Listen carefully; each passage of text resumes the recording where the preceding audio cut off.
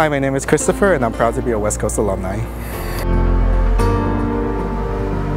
It was a complete 180, so since public health is more focused on the more corporate and business aspects of healthcare, this one is the more clinical aspect, so it was definitely a lot more hands-on.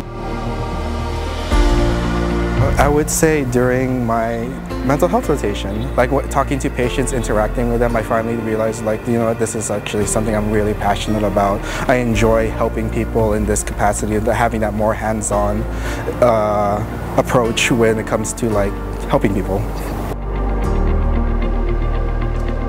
Straightforward and simple, nursing means just being able to change someone's life, not just like through the medications or the treatments that we give them, but just making that impact into someone and helping shape someone's health outcomes, and just like, you know, try to be as impactful in their situations, not only to the patients but to their families as well.